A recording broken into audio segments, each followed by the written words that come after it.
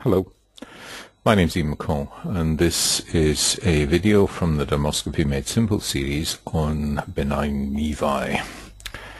Now, benign nevi, they're going to be one of the commonest pigmented lesions you're going to see, and certainly the commonest pigmented lesion you're going to put your dermatoscope on.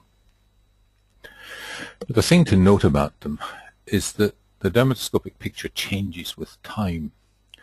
They usually begin as clod-like or globular nevi, and they slowly change into lined reticular. Also, though, congenital and some dermal nevi may remain clod-like throughout their existence. The other thing is to note growing nevi. They often have a ring of peripheral clods, so the clods are around the outside of the lesion, as do spitz nevi. You can also have combined nevi with different populations of pigmented cells within the same background pattern, for instance lined reticular, but different colors of lined reticular. Or you can have different structures there, such as blue nevi with a blue structureless area and in amongst clods or lined reticular. I think they're probably the true combined nevi. So let's look at ordinary nevi. Let's make these just a touch smaller. There. Nice one pattern, lines reticular, one color, brown. These are the little openings of hair follicles where the area is clear. That's the picture of a benign reticular nevus. They start, though, often as a globular pattern like this, where you've got packed clods. There's no obvious net-like reticular network there peripherally in this either.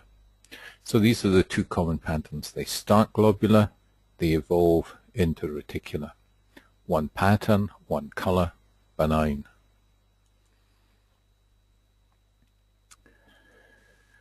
Sometimes nevi, benign nevi, can really be quite big. Look at the size of this one. Obviously it's in the thigh of a hairy adult. So you wouldn't expect perhaps to see globules, and what you're seeing here are lined reticular. Now note that the globular or clod nevi change into lined reticular with age, and this is a normal process, and it doesn't merit excision because of change if you happen to be monitoring these nevi. That's a normal accepted change, and this is your lined reticular.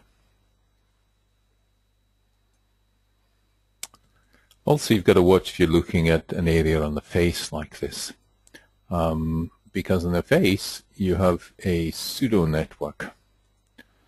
So if we were to look just at the clinical of this, there's the clinical on this boy's face, and then we have a little look at the dermoscopy, and it looks like lined reticular, but there's a pseudo network. These are the follicle openings, and this is some pigmentation around the follicle openings here. And this isn't a lentigo maligna or the like. This is a pseudo-reticular pattern that you'll see with some nevi on the face in older people. So let's pop back and have a look at the next one. This is just another example of packed globules here, or packed clods. We've written this as a dermal nevus, could easily, in fact, be a congenital nevus with that picture. Sometimes, though, you'll get clods like this within a nevus. There's the clinical, and you get these brown clods scattered here. Looking at the outside here, you're looking to see what other, if there is a lined reticular there. Difficult to see. We'll go one more and just have a look around it. Possible there's a bit of lined retic there, but it's not terribly obvious. You've mainly got these scattered brown clods, some varying size within it. You need to look carefully at a lesion like this, because there are some melanomas that can look like this. So you'd want to take the history into consideration here as to how long that lesion had been there.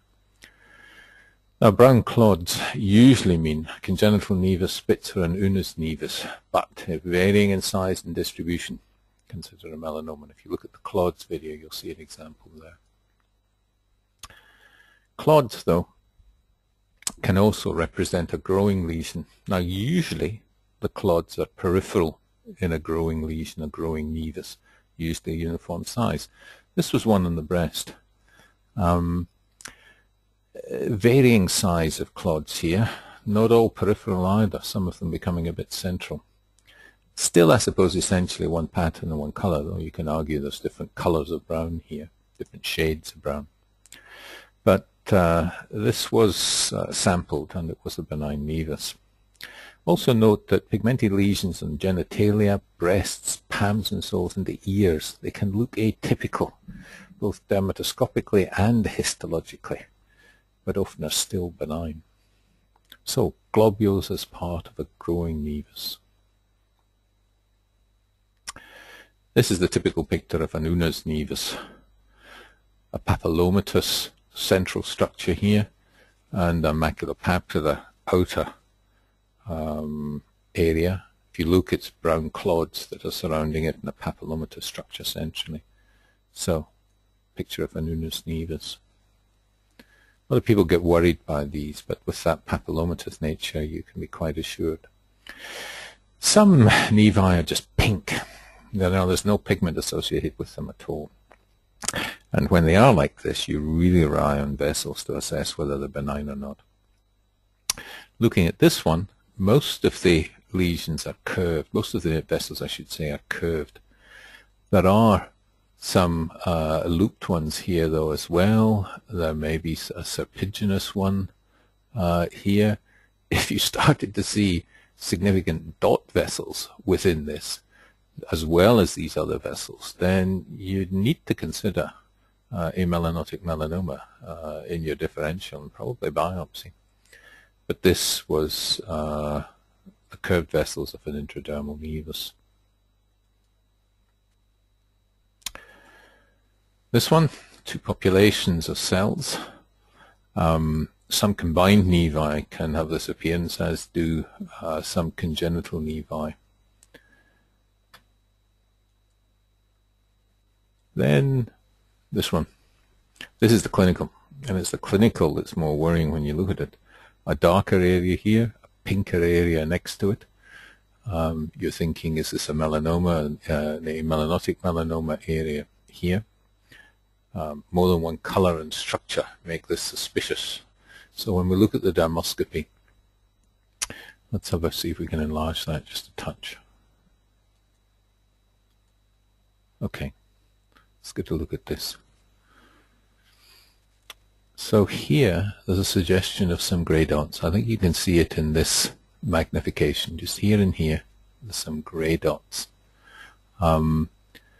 These are lines retic. It's a disrupted network that you're seeing here. You might think there's a bit of radial streaming or lines peripheral. There's a little bit of lines retic here as well, remnants of lines retic. Then you've got this pale, scarred, structureless area. A bit of pressure may have occluded the vessels here. You'd want to look carefully at the vessels to see if there's a polymorphous and dot vessels here. Now, in point of fact, there wasn't in this particular lesion. And when it was removed for histology, it was a regressing nevus. So, regression, the gray dots. This is the regressed area, the remnants peripherally here. But well worth an examination with that clinical picture. Here's another nevus showing regression. It looks very gray clinically.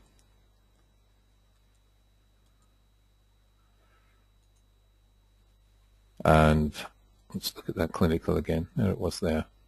Looks quite gray. And you have a look at it with your dermatoscope. And here you see a lot more in the way of grey dots within this lesion, some remnants of clods here, grey-blue areas within this as well.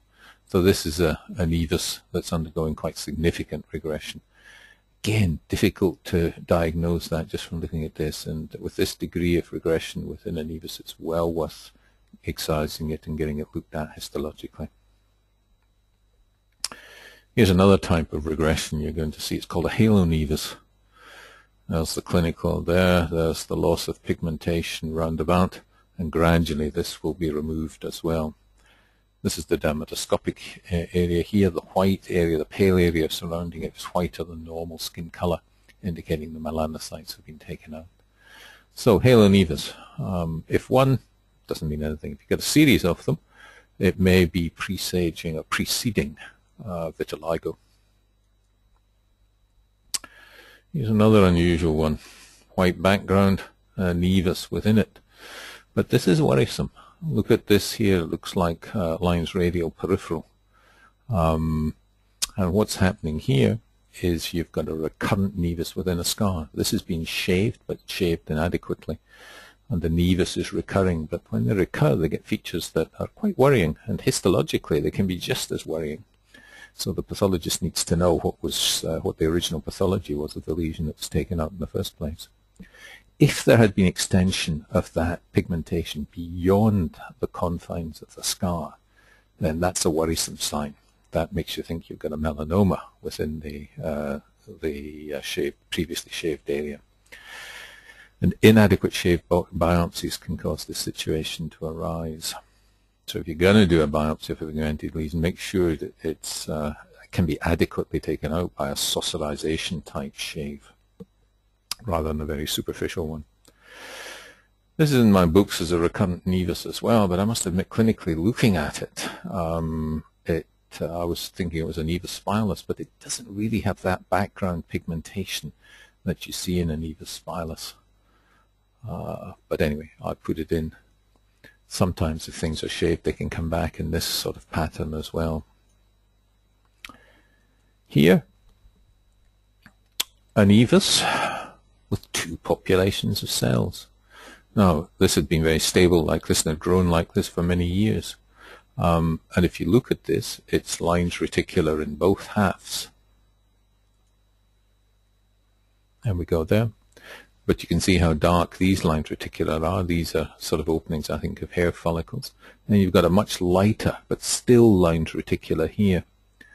So there's two populations of benign nevus cells, sometimes called a half and half nevus, but with the same background structure of lines reticular.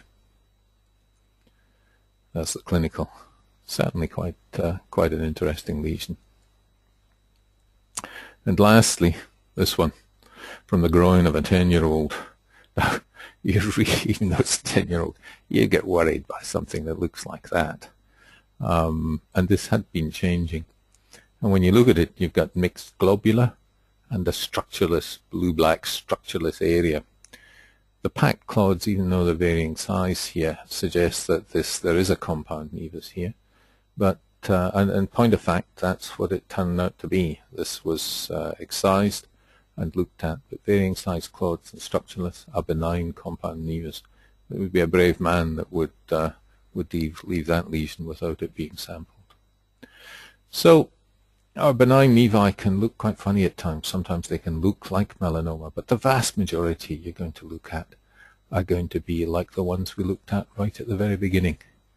These two here, the simple lined retic developing from the original globular or clod-like nevus. So nevi change with time and with age, remember that. But the vast majority are going to be one pattern, one color, one pattern, one color, and therefore benign. So that's a quick look through nevi.